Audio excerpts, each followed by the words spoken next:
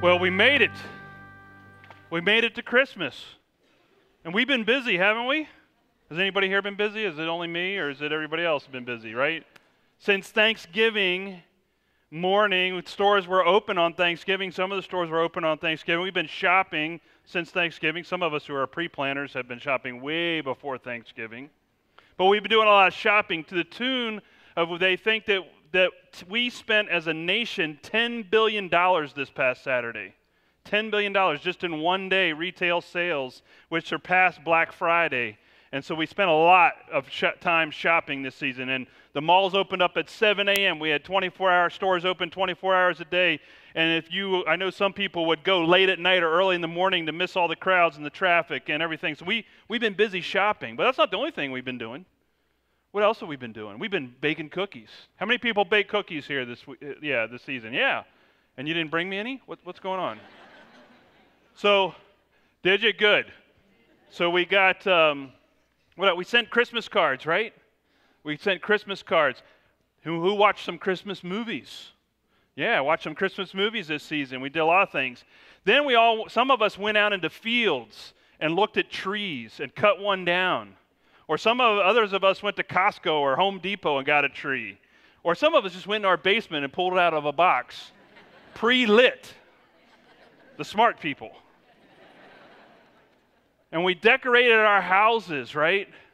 We decorated them. In fact, our house has been transformed on the outside. We put up lights, and we try to put up more lights than our neighbor put up. Although I like the light display here. I think it's a local light display. You know, down the street, they've got a big display, and I think the neighbor put their lights up, but it's just a lighted sign that says ditto, which I thought was genius. Don't have to do all the work and get you same kind of credit, you know. But we do. We put all these lights up, and we do all this decorating, and our houses get transformed. I know my house has been transformed from ordinary decorations, and now we got pine-scented candles, and we got, snowmen and snowflakes and lights and garlands and Santas. There's even a Santa in our bathroom. Like, I don't know why I need to see Santa in there. I just don't know why. But we've been doing all this, and then for us, we put out a nativity set. And it turns out that we're not the only ones that have been decorating this Christmas. I think somebody else that we know pretty popular has been also decorating. This is Pope Francis looking at some Christmas decorations in the Vatican basement. I think he's looking for the nativity set. It goes out in St. Peter's Square, according to The Onion, which is a satire magazine. That's where I got that. But we all been decorating. We go get that nativity set in the basement, and we pull it out. And we put it all out on the tables or on our tables or somewhere in our house, and we pull it out, and we put out the baby Jesus. And then we think it's complete, right? We think we're done. And my question is, in the midst of all that busyness, has Jesus just become another ornament? Has Jesus become just another decoration in the house? Or just another thing to check off the Christmas list? Or was Jesus to be something more? I think we came here tonight not simply to add to our to-do list. I think we came because we were hoping there was more to Christmas than everything we just did. I think we came here tonight because we want to know there's more to life and to Christmas than just decorations. We want to know and we want to find the real Jesus. Well, you want to know how to find the real Jesus? You know what the message was to the shepherds that night? The angel said to the shepherd, you want to know what they said to him in a nutshell? You want to know? Yeah, come on. Yeah, that's what I'm listening for. Yeah. Egg me on. Here we go. This is I'll show you what the angel said, right? All right, there you go. That's right. Can you read that? Right. If you came to the earlier services, all the ushers were wearing these, and they all took them off. I don't know what they did. They're all in nice red ties tonight now. But that's part of it, is keep calm. Now, have you felt very calm over the past 4 weeks? No. But these guys sang about the stillness, the calm. We'll sing about a silent night. It's in the calmness, it's in the stillness, it's not in the busyness that we'll find Jesus. And it's interesting because who were the people that were calm and still that night Jesus was born? Wasn't it not the shepherds? You know, was it not the shepherds out in their fields? They were calm and still and serene. They were watching the sheep. They were settled in for the night. And so God comes, the angels come to these shepherds. It's interesting because God comes to those who aren't preoccupied with what's going on in Bethlehem, aren't preoccupied with the census, aren't preoccupied with getting a room at the inn, aren't preoccupied with all the food and connecting with other people. And they're the ones that aren't preoccupied. And it's people who aren't too preoccupied that find Jesus. Because it's sometimes our preoccupations that get in the way of things. Take, for example, the miracle of the cell phone. Well, I don't know if we call it a miracle. But we all have smartphones, right? We have cell phones. I learned a new term this week I get to share with you. It's called an EDI, which stands for Electronic Display of Insensitivity. Electronic display of insensitivity. Now, this is what happens. This is the term for what happens when we're in a conversation with somebody, or having lunch with somebody, or talking to somebody, and all of a sudden that cell phone starts to go off, vibrate or whatever, and they immediately ignore you and start to look at their phone and do whatever they need to pay attention to on their phone, and they deal with it, and they may come back to you after a little bit, and then all of a sudden after it's done, then they're back to you. That's called an EDI. An electronic display of insensitivity. And they're actually finding that this is disrupting and ruining relationships. That technology is getting in the way of our relationships. And how often are we preoccupied with that little square rectangle? I know I am. What's that? Yeah, exactly. Yeah, look at this over here, right? She was a plant. She was a plant. But think about that rectangle. How often do we do that? How often does that become a preoccupation, whether it's playing a game or answering texts or whatever it is, or checking something on their phone? It becomes this preoccupation. And what they're saying in these, as they study this more, they're saying this is getting in the way of our relationships, these preoccupations, this preoccupation.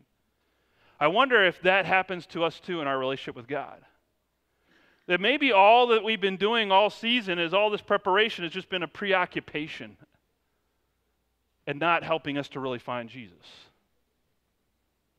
And so how do we let go of some of that? How do we become still? How do we become calm? And how do we just relax, just chill out? I think the other thing we learn from the shepherds is that shepherds are people who aren't too proud to find Jesus. In fact, shepherds were the humble, lowly shepherds referred to in Scripture. And interesting because shepherds were not always, they were more tolerated in the first century. They weren't, for one reason, they didn't smell great. They usually, didn't keep the cleanliness laws. They didn't keep rituals. They couldn't go to synagogue. They couldn't go to church because of the uncleanliness from hanging around with animals and being out in the fields. And they would make camp out in the fields with the sheep, and they camped out all the time. The other thing is that they had to take their sheep to different pastures, and they had to graze their sheep in different pastures, and other people owned the land that those pastures had. And so they would have to graze their sheep on other people's property to take care of the sheep, especially if they weren't the landowner's sheep. So can you imagine going home tonight and you drive in your driveway, and there's this flock of sheep and some shepherds standing in to eat because they like your lawn. It looked really good. So they decided to just park themselves on your property. How would you feel about that, right? You wouldn't really like it. And now you know how the people in the first century felt about shepherds. They kind of just tolerated them. They knew it would happen, but they tolerated them. But they were always considered very humble, lowly people. And so when the angels come to them and say, go find Jesus, they're ready. I do wonder, though, and this is just my imagination playing here, because somebody had to stay with the sheep, right? I mean, they didn't just all run off and the sheep were left out there in the pasture, because we know what sheep do if they're left alone. So did some of them go, I'm not going, you go? Were some of them too proud to go? Or did some of them not want to go to find Jesus? They were like, oh, big deal.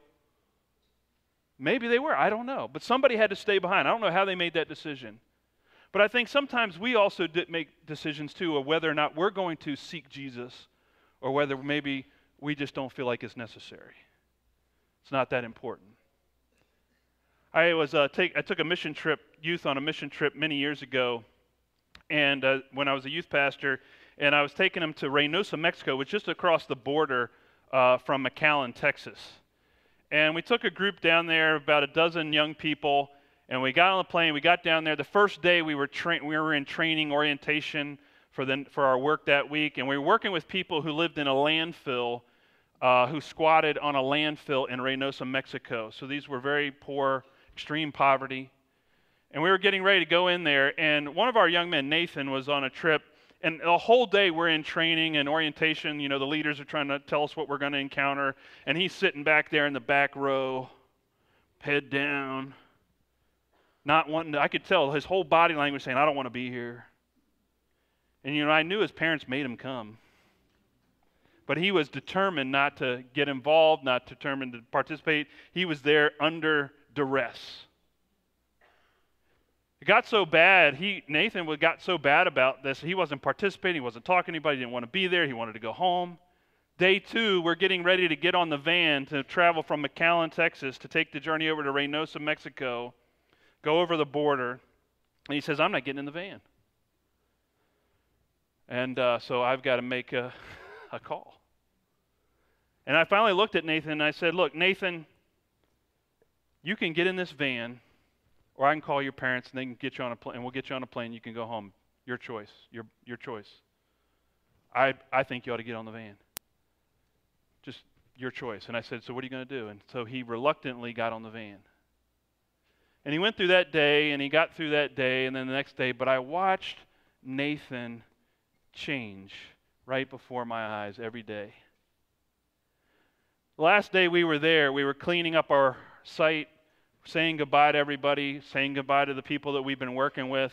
And I said, Nathan, it's time to get on the van. You know what? He didn't want to get back on the van. But for a different reason. He actually broke down and he said, I can't leave. How can we leave? There's so much that needs to be done here. And so I saw this young man who didn't want to be there, who didn't want to take the journey, and I watched as he humbled himself to the journey that he was on. And as he humbled himself to that journey and made the journey, his life was changed. And that's what God does. Isn't that what God did to the shepherds? That when they were willing to make the journey, when they were willing to be humble enough and take the time and stop being preoccupied, when they were willing to do those things and make the journey to go find Jesus, their lives were changed forever. In fact, let's take a look at how. I want you to see how their lives were changed. Let's go back to the text tonight. Let's read, first of all, what the angels said to the shepherds. Some of what the angels said to the shepherds in the first part. Let's read this together. Luke chapter 2, 13, 14. Let's all read out loud this together. And suddenly there was with the angel a multitude of the heavenly host, praising God and saying, Glory to God in the highest heaven, and on earth peace among those whom he favors. Then the shepherds hear that announcement. They go find Jesus. They see Jesus in the manger, just like it had been told them. And then verse 20, the very last verse we read, I want you to see what the shepherds did as a response to seeing Jesus. And let's read this out loud together. The shepherds returned, glorifying and praising God for all they had heard and seen as it had been told them. So we've got angels glorifying and praising God to the shepherds. And the result of the shepherds going and seeing the child in the manger, what's their response? What do they end up doing? They end up glorifying and praising God as well. So here's what happens. The shepherds become angels. And they go tell others the same message. Glorify and praise God. That's the great good news, folks, of what God does. God takes ordinary, lowly shepherds and transforms them, changes them into angels. Now, I know you may find this hard to believe, especially those of you who may be married, but God can do the same thing in your life. God can take us, ordinary people, that when we humble ourselves and take the time to make the journey, God can change our lives and we become God's angels once we find Jesus. And once we find Jesus, we can become angels. God's in the business of making sinners into saints. That's what it does. Some of us, it takes a really long time. Sometimes it happened instantaneously. There was a man who did happen instantaneously. His name was Blaise Pascal. Any mathematicians in the house tonight? We got any mathematic people in the house? Pascal was a well-known mathematician and philosopher. How many people have ever used a calculator? You've used something that was invented by Blaise Pascal.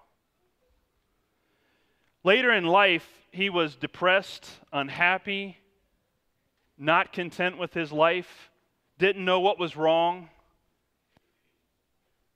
And then people noticed that he went from being this pessimistic, kind of depressed person to all of a sudden he started having this happiness and this joy about him in his life. And he started to take spiritual retreats, and he started to write about Christian philosophy and write about Christianity. And so people knew that something had happened to him, something had changed in him that transformed his life, but they couldn't put a finger on what it was exactly until he died.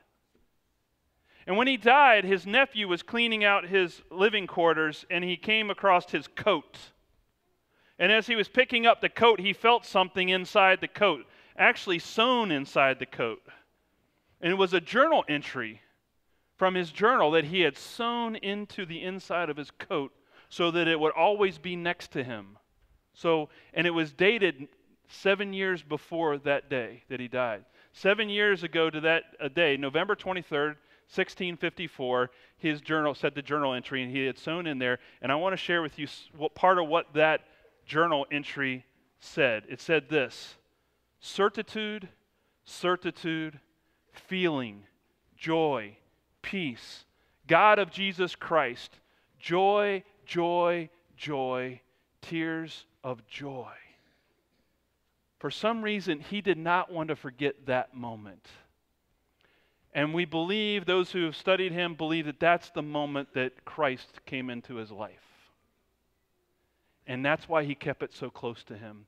And that's what changed his heart. That's what changed his mind. That's what changed his life. And he wanted to tell others about it. And that's what he started writing, Christian philosophy. The point is, folks, the angels came with good news of how much joy? Great joy. And whenever we find Jesus, whenever we find Christ and he lives in us, we experience everlasting joy. Not the Christmas spirit, but everlasting joy. Amen.